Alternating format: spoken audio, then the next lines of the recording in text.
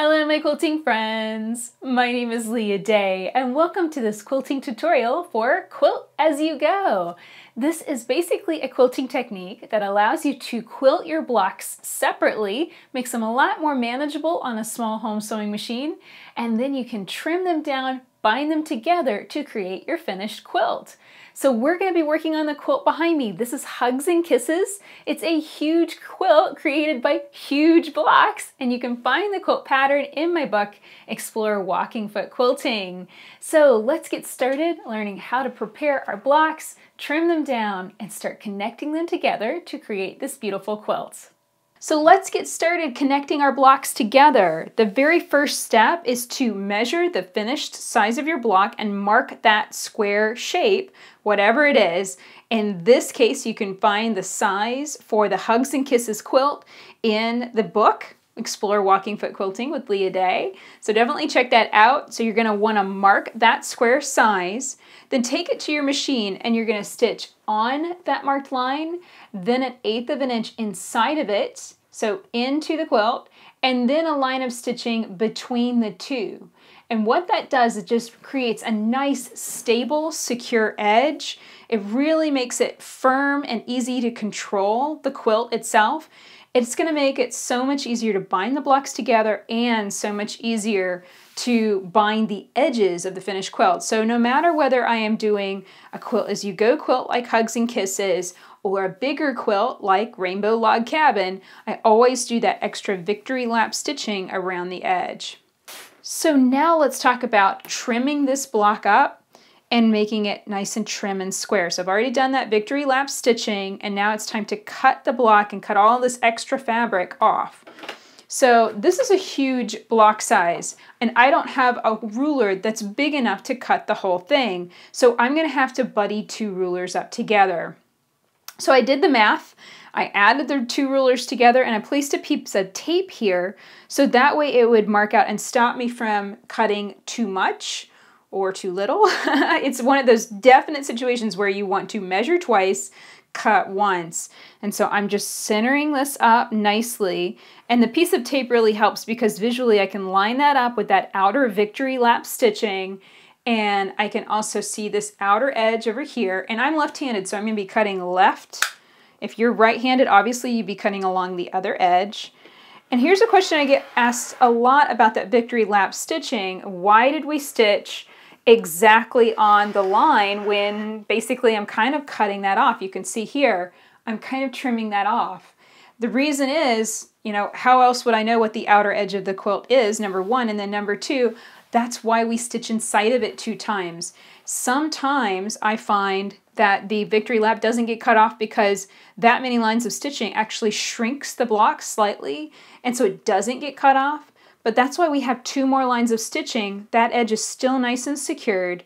It's not going anywhere, and trimming off that outermost line is not a big deal. I like having it there just simply so I know exactly where that outline of the block should be.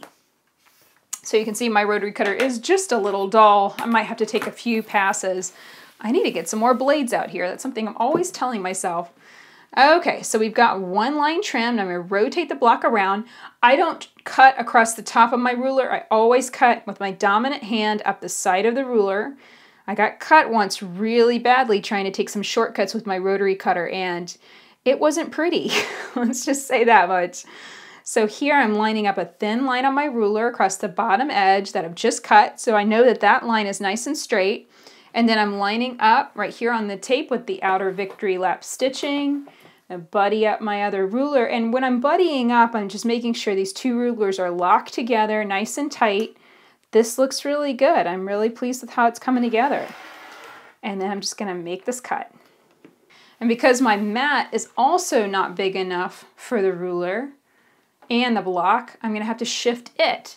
So this is a lot of shifting, and this is one of those things that, quite honestly, had I thought about this kind of repercussion of these humongous blocks, I probably would have designed them smaller. I will be completely perfectly honest with you, because I know that this is not going to be quite as accurate as it could be. It's not going to be. There's no way. Not with moving the block shifting the rotary cutter and shifting the rulers this way, it's just not going to be dead set absolutely 100% the right size. However, because all of the blocks are going to be cut the same way with the same system, hopefully they will all be consistently off the same way, and that means that they'll still go together nicely. And there is some wiggle room within this quilt as you go technique, so it doesn't have to be 100% dead on accurate. And I'm going to show you some methods of kind of fudging. If things aren't going together just exactly right, I'll show you how to kind of fudge it and get away and hide your mistakes if things aren't quite lining up right. Because as you can see, even I'm having to kind of cobble things together in order to cut these blocks, and I'm making it up as I go along, you know? This is the Hugs and Kisses quilt that's in the actual book. So as I'm showing you this, I'm learning myself. So I hope that that makes sense. And I think we're going to learn something really awesome together. So here I'm lining up again, just making sure that line is lined up all the way along that edge, making sure that my rulers are nicely locked together all the way down. And if you ever notice that things are kind of slightly getting off or kind of tilted, watch out for that, you know, especially these big rulers. I find the big rulers really like to slip. So I've got a lot of grippy material on the back of that big ruler that really helps. And I'd say, you know, whether it's Invisigrip or some kind of like grippy dots, we have True Grips in the store, you know, whatever you need in order to make sure that the ruler isn't gonna slip on you. All right, this is looking good enough. Sometimes you just have to go with good enough. And that's okay. It's not going to be exactly perfect. And that's all right. I think it's still going to make an excellent quilt. And here's another tip. I'm using binding that's the same color as my background fabric, as this Bermuda. It's kind of green batik. And that because I'm using the same binding color, it's not going to stand out very much if my joins, where the blocks join together, are a little bit off. It's not going to be like a glaring mistake or issue, because the fabrics are going to kind of blend subtly together, and I think we'll be able to get away with it. I think it'll be okay. Okay, so this is the last side. Just carefully trim it up. Shift it one more time. And we will be ready to start connecting everything together. So now I want to show you kind of a little overview of what our finished quilt looks like with this technique. And you can see these are such massive blocks. You know, they are a little bit of a pain to cut down, but oh my gosh, as they're coming together, I really love the effect. So this technique adds a binding strip, and that's what we use to connect the blocks together. And so this is going to have an effect to show a 1/2 inch binding strip on the front of the quilt.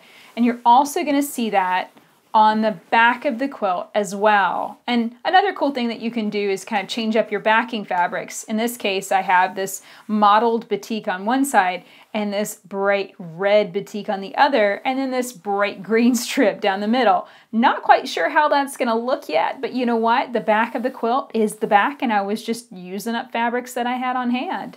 So this is going to be something that you want to think about if you want to do different colors for the front and the back. I do like to match my thread color to the front binding. So whatever I stitch here, try and match the thread color to that. So that way it blends in nicely. But that's basically how we're going to connect these blocks together. So knowing that, the next step is to prepare our binding strips and start putting these blocks together. To bind our blocks together, you're going to need 2 binding strips. The back binding is going to be 1 inch wide. Then you're going to need some front binding that is 1.5 inches wide. Take it and fold it in half. And before cutting this binding, make sure to starch and press your fabric at least 2 times before cutting. You don't want any wiggle, any give in this fabric. You want it to be stiff and stable, so that way you can control it and it will behave. And don't worry, that starch will wash out completely after your quilt is finished and you can wash it. So here's how we're going to stack this together. You place your back binding strip on the bottom, and I cut mine a little extra long So that way I can overhang it like this so I don't have to be working right off the edge of the block. So I overhang it about 1/2 inch, put the quilt block in the center, and you can see I've already done that victory lap stitching, so it's nice and secure and it's been trimmed down exactly square. And then I place my folded front binding on top with the raw edges to the right side. So all of that is stacked up together.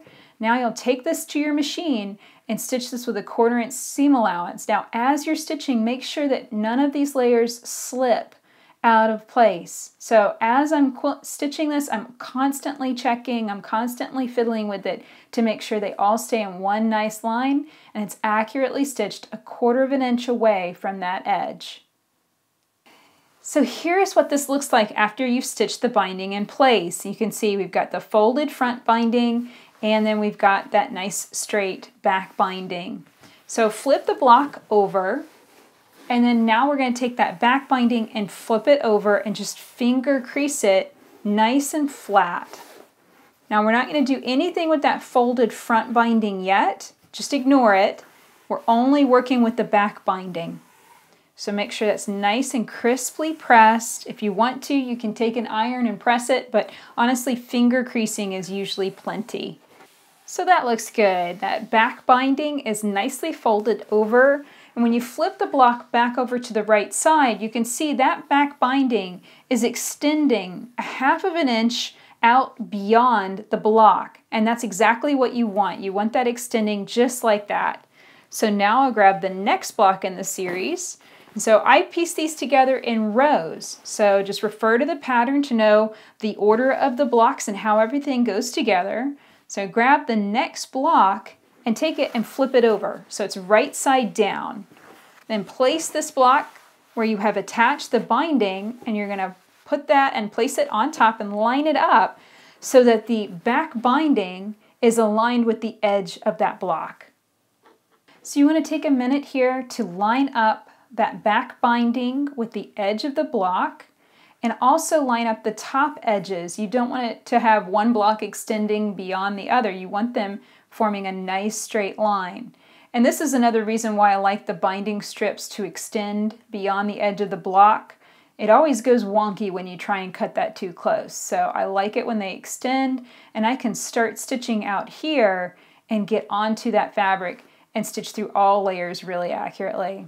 So take this to your machine, keep everything lined up, and you are just stitching through the back binding piece and the next block in the row. And you piece that together with a nice 1/4 inch seam allowance all the way down. So I've completed that line of stitching, and now both blocks are connected together. So let's flip it on the back and I can show you what this looks like. You can see we've already got that 1/2 inch channel here on the back of the quilt, and I'm going to run my fingers along it. And what that does is it encourages the seam allowances from both blocks to nest together and lay flat. So let's flip it over to the front and take a look at it. Now, if you notice that the seam allowances are kind of bulky and not really butting together the way they should, that's a sign that your seam allowance is just a little bit big. So watch out for that. If you need to, just flip up and trim a little bit from both seam allowances, and then they'll lay nice and flat. So now the next step is to start folding over that folded front binding. So this is a nice folded edge here. And what I'm going to do is just start creasing and folding that over so that way it fully encases those seam allowances.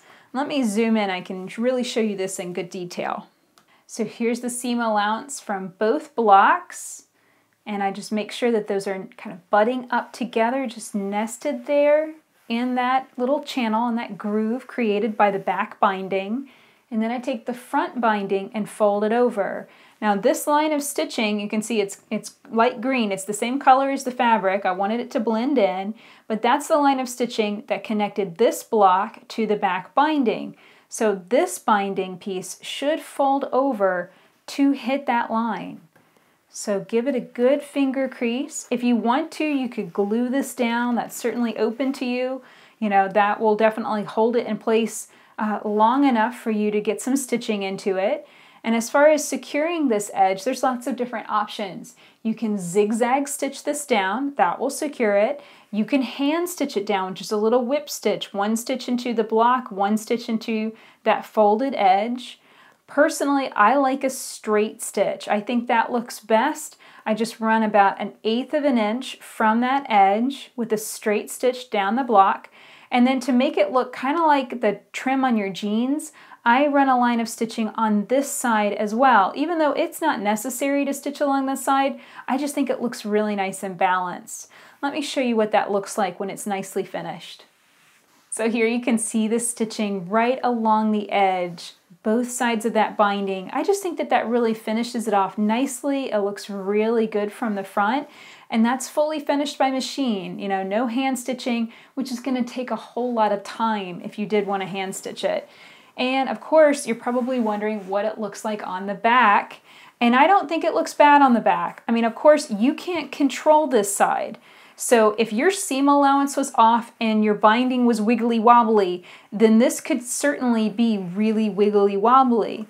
But if you've been really careful and have nice starched and pressed and stiff binding that's going to be easy to control, and your seam allowance is dead on accurate, then your stitching on the back is going to look just as good as the stitching on the front. So here you can see our massive blocks put together in rows, and I mentioned at the beginning that you might have to do a little bit of fiddling and fudging in order to line up where you have the rows coming together. So I wanted to just talk through that. I've gone on ahead and attached my binding. So this is the exact same process to attach rows as it is to attach blocks. We've got the 1-inch back binding, we've got the quilt, which is that entire length of row, and then we've got the folded 1.5-inch front binding. And I've already attached that, sewn it on, and folded over that back binding. So now I'm going to flip over my next row that this is going to attach to. And this is on a big scale. So you just have to, you know, spread it out over a tabletop and give yourself a little bit of room to spread out and take a look at these joins. I'm going to focus in on this one. So here's row 2. I flipped it over and now I'm lining up that binding strip from the first row with the second row, so those are right on top of one another. And you can kind of pinch and fold over the front binding just to double check that those binding pieces are lined up just exactly right. And now pin, and you're going to be pinning the back binding to the second row. That's what you're going to be stitching through with that second line of stitching. And I like to pin to both sides of that binding strip, and that ensures that it's not going to slip. And then I've got another join right here, just further down. And the nice thing is there's only 2 joins per row because it's only 9 blocks to put this quilt together. So I'm just going to line this up and pin this join the exact same way. So take your time on this, you know, it's just a matter of lining it up and pinning. And then as you stitch it, you know, if the center blocks are a little bit off, you know, you might have to wiggle and play with it a little bit as you're running this line of stitching. So the next step from here is just to line this up and stitch down 1/4-inch seam allowance, stitching the back binding to the second row. Then you'll fold it out just like we did before, fold over that top binding and stitch it down either by hand or by machine. And here's what it looks like whenever you finish the Hugs and Kisses quilt. So that's it for this video. I hope you learned a lot about Quilt As You Go and you're ready to give this technique a try. Now if you'd like to find 2 awesome Quilt As You Go projects, you can find Hugs and Kisses and Marvelous Mosaic, 2 Quilt As You Go quilts in the book Explore Walking Foot Quilting with Leah Day. So come and check out this book at leahday.com/walk. Of course, if you have any questions about this quilting tutorial, please ask in the comments below. I really want to help you be able to make beautiful quilts on your home machine. If you enjoyed this video, of course, please like it, share it with your friends, and subscribe to our channel on YouTube so you don't miss the next videos coming out soon. And any of the tools and supplies that you saw me using in this video, you can probably find them in my quilt shop. Come and check it out at leahday.com/shop. Until next time, let's go quilt!